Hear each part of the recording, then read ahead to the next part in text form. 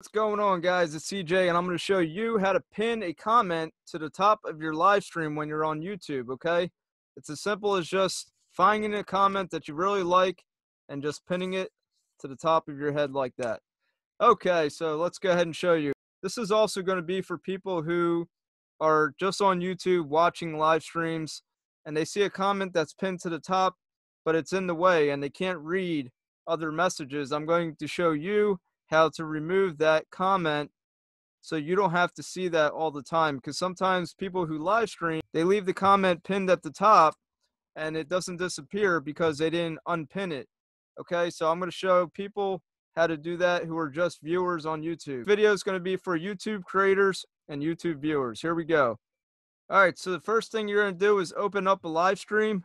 Click on the go live button at the top. Once you are live, I have a live stream going unlisted, okay, so nobody else can get in it. I'm using the other channel that I have called the Inner Circle Podcast. I put some messages in there. So if I like a message in here, or if I want to pin a message to the top, it's kind of like the same thing where you pin on comments on your regular videos. You're going to place your mouse cursor on the three dots to the right of the message. Click on it, and it'll say pin message. Once you pin it, it appears at the top. Pinned by CJ's info. Wow, I didn't know I could do that. Okay, so now it's here at the top.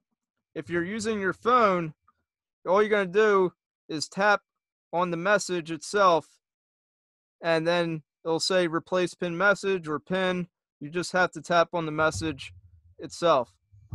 Now you see it does shrink there. It gets a little smaller if it's a long message.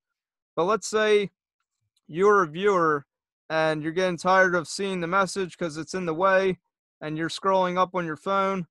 Same concept. Click on the three dots, and all you have to do is hit dismiss pin message. You want to dismiss it. Now you as a viewer cannot remove a pinned message. It's not permanently gone. It's just dismissed from the top away from you so that you don't see it. But if the creator decides to pin a different message,